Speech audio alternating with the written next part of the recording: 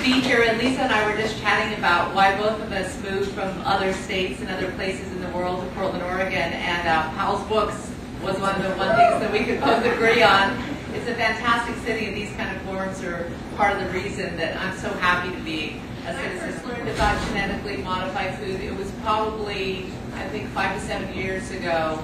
And I thought when I heard GM Foods that General Motors had come out with a new I mean, literally, I was clueless as to what it was. Things for me is, it's not only a moral issue, it becomes very political when you start to realize how much money is behind the industry of genetically modified foods. So I was thrilled when I learned that we not only have a local expert in our field here, we have a nationally renowned expert. Lisa Weasel, of course, is here with us. She's the recipient of a grant from the National Science Foundation to study the issue of genetically modified foods. She's a tenured professor of biology at PSU in Oregon, and she's a member of Governor Ted Kulakowski's task force on developing public policy for biopharmaceutical use and crops here in Oregon. Hi, Lisa, first of all. Thanks for being here with us tonight. Thanks for having me. So you come from this from a scientific point of view.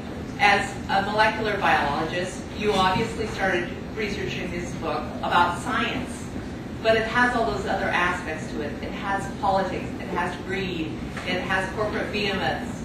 Did you know you were about to write a Grisham thriller when you were writing this book? Well, I have to say, it surprised me the level to which politics really infiltrated the discourse and the trade in genetically modified food and the way that it's entered our food supply. So I think by focusing solely on the science, we really miss out on some of the really important issues around our food. What it is, and how genetically modified foods got their start. Sure. So genetically modified food usually refers to plants that are transgenic. That is, they're made in the laboratory by transferring a gene from one species into a food plant. So it's a gene that would never occur there naturally through natural crossing pollination. So these genes typically encode things like pesticides, herbicide tolerance, pharmaceutical drug compounds that the plant then expresses. And so the first question I think on everybody's mind, and I think the audience would probably agree, is it safe? I think it's a really hard question to answer. To give a blanket statement, are genetically modified food safe for two reasons. The first reason is that genetically modified food encompasses a huge spectrum of different kinds of plants, different kinds of genes, different kinds of traits that can be put into plants. Some might have a greater likelihood of safety, others might have a huge risk associated with them. So to try to come up and say genetically modified foods are safe, on the whole, is very difficult because they span such a We need genetically modified foods in the first place. Well, the genetically modified foods that are currently commercially available were really designed to benefit and to fit into a large-scale industrial agricultural system. If you look at the crops that they're put in the first place, soy, corn, cotton, canola, now sugar beets are coming up. They're large industrial agricultural crops that fit a very large-scale farming model. The currently available genetically modified traits have all been developed by private industry, and there's obviously been a significant profit motive behind them. Okay, so the name that we always hear is Monsanto. Yeah. Talk about who Monsanto is, what their profit margin is like, and what their end game is. Well, it's a very relevant question because today Monsanto just announced that their profits have doubled in this economic climate. It's rare to see a company whose profits are doubling. That's coupled with, at the same time, we're seeing 963 million people in the world that are going hungry. So we have to ask the question, what's going on here? Monsanto got their start as a Cold War chemical company, and then they entered the genetically modified seed business as a way to branch into agriculture. The primary GM food crop that's grown today is an herbicide-tolerant variety, or herbicide-tolerant varieties, mostly soybeans, that are engineered to specifically be able to withstand Monsanto's herbicide, their weed killer, Roundup. So that allows farmers to put huge amounts of Roundup on the fields. The food crops will still grow up, and the weeds. So for large-scale agriculture, it's a labor-saving technology. So spray Roundup over the fields. This was the statistic that just floored me. In 2008, 80% of all corn, 92% of all soybeans grown in the U.S. were products of genetic engineering Yet according to the Pew Research Foundation, 60% of Americans believe they've never eaten a morsel that's been genetically modified. Now, why did this connect?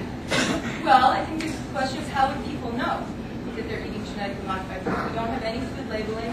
There hasn't been any kind of consumer education campaign to let people know the reality, the scientific reality, the truth about genetically modified food. So I think that it's not necessarily an issue of people being passively accepting of it or being illiterate. There really hasn't been a lot of mechanism for American consumers to learn about genetically modified foods, to become educated about what they're eating.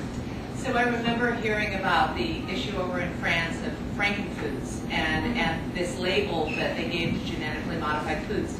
But my understanding was that came about after mad cow disease. So how are the two related?